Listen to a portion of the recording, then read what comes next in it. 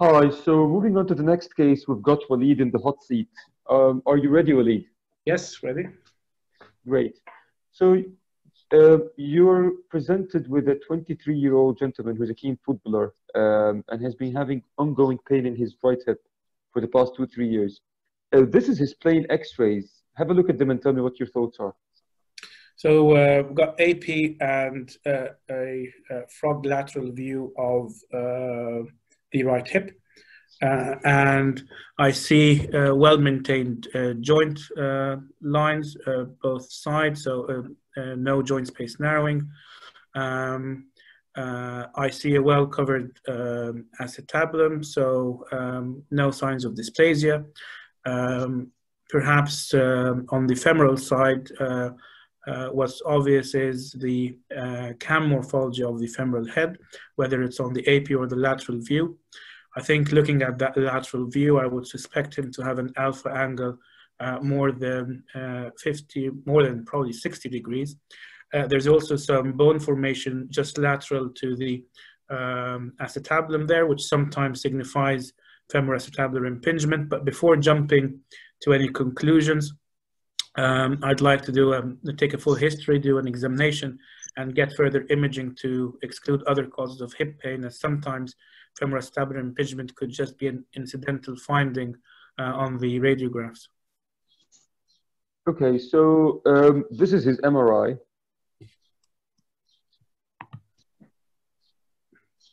Yes, so I think the MRI confirms what we suspected with the X-ray. So number one, there's no signs of AVN, and I'd also like to look at the report of the MRI and the rest of the scan to look for any maybe osteitis pubis, any tendinopathy, or sometimes even a femoral hernia, exclude all that. And this is an MRI arthrogram. I can see the bump on the femoral head here, signifying a cam lesion, and I can also see extravasation of the dye through the labrum, signifying a labral tear. I do agree with you. Yeah, it's quite obvious on the MRI. He has been having those ongoing problems for the past 2 years, and he's quite keen to go back to playing football and his level of activity. He is very keen on that. How would you manage him? So we will have to have a long conversation about his expectations, particularly return to sports. I want to know what sort of level of football does he play? Is he playing on a competitive level, or is he just playing for recreation? And what sort of level does he want to go back to? Yes. He's semi-professional, but he's very keen. So I would definitely give him a trial of physiotherapy first, prior to thinking of any operative intervention. We have evidence that physiotherapy does improve the pain and return to sports in these patients. But this will have to be done under care of a specialist physiotherapy, which has experience in these types of conditions.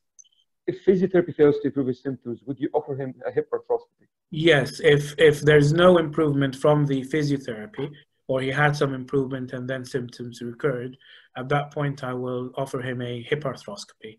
My aim in the hip arthroscopy would be to repair or debride that labrum and to do a cam resection on the femoral head. Are you aware of any evidence to support the success of hip arthroscopy in those young patients? Yes, so there's two randomized trials in the UK. There is the FAIT Trail, which compared physiotherapy to hip arthroscopy, the results of which were quite promising, that both groups did improve, but the improvement with hip arthroscopy was higher than the improvement with with physiotherapy. There's also the UK Fashion Trial, which I believe is still ongoing. And so far, the results have also been similar to the FAIT trial. And there was some crossover between cases, meaning that some patients which tried physiotherapy ended up not satisfied and requiring hip arthroscopy.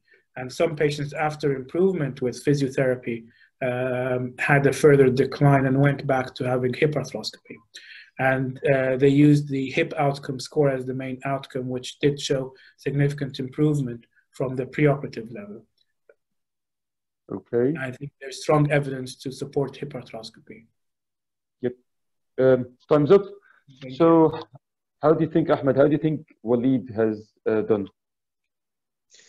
I think he deserves a 7. I'll be even tempted to give him an 8. So, femoroacetabular impingement is a relatively sort of vague area for the non-hip surgeons. So he was very confident in interpreting the x-rays, yet not too confident to jump into conclusions. He's very familiar with MR arthrogram, which is good. Most people might have struggled with interpretation of MR arthrogram of the hip.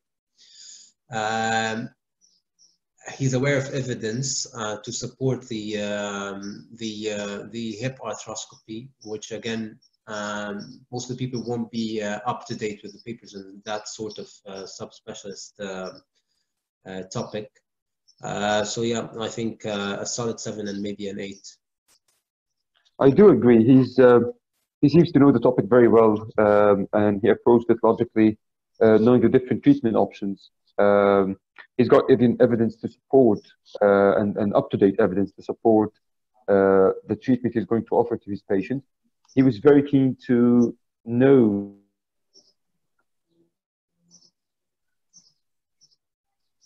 I think you're cutting up again. I think. What? Yeah, you're back. Are you back? Yep. Yes.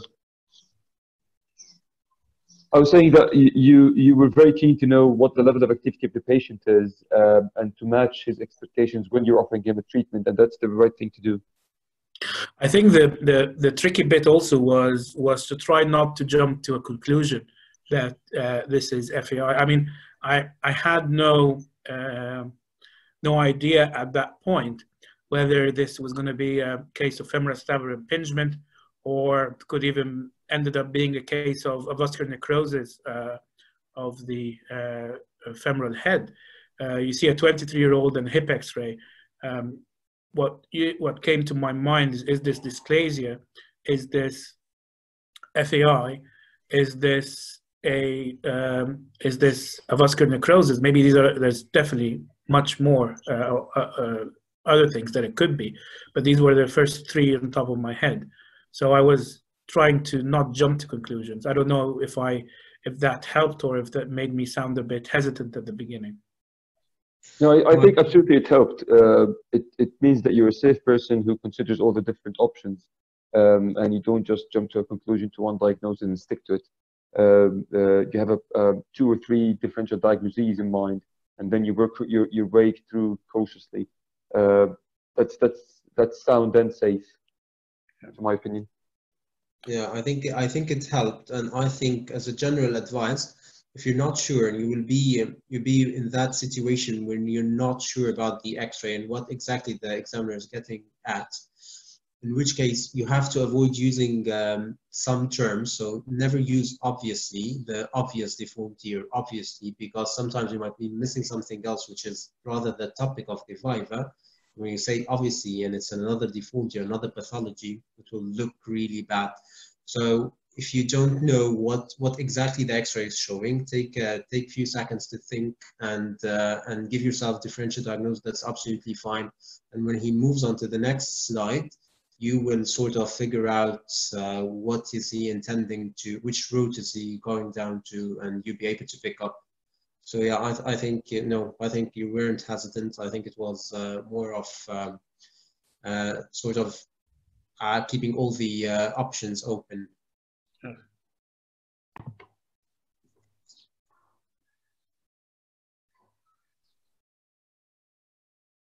It's referring to it compares the physiotherapy and the arthroscopic treatment for femoroacetabular impingement.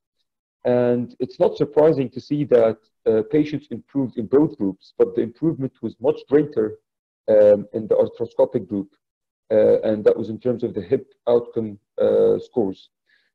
There's also the FAIT trial that's currently being done in the UK, and it compares non-operative treatment, or actually the best non-operative treatment, whether it's an injection, whether it's physiotherapy, to arthroscopic surgery for the femoroacetabular impingement.